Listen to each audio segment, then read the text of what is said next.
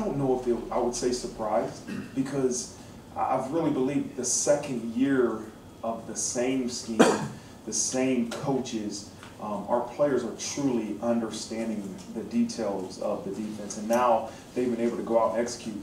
Both weeks, it's been the first game for the opponent, and so we've seen some things that you haven't been able to prepare for. But the thing that's impressed me the most is the ability to get to the sidelines, get it corrected, and go out there and really go and execute. How has this program been able to win 28 straight games against the ACC?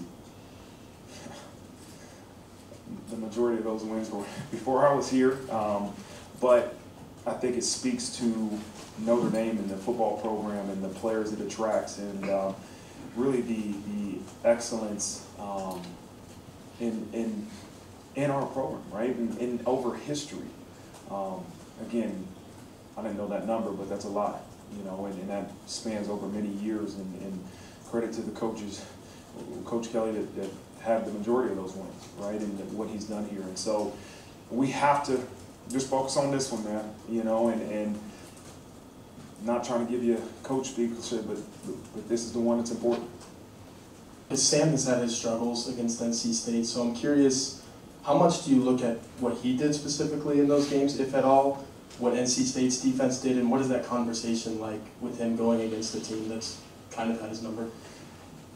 Yeah, I don't know if he had, I don't know what happened when he was at Wake Forest, but I bet you he'll probably look at it, right? I don't know how much we'll study that as much as we'll study what they did versus UConn and what they've done in the past year or so. And so, again, this is, not many quarterbacks have been very successful against this defense. So we got to make sure our plan is really clean, and you don't want a huge plan. Like, let's be confident what we're doing. You know, it's a unique defense, the 3-3-5, and it's not something you see every day. So we have to make sure our plan is nice and tight, and our guys can go out and go do their job. We'll take a stab at the injuries here. An update on Gabriel Rubio's status, how Devin Ford is doing, and then Drake Bowen was ruled out as well. Just curious what he's dealing with. Gabe Rubio is still out. You know, he had an arthroscopic surgery, so he should be back in another couple of weeks.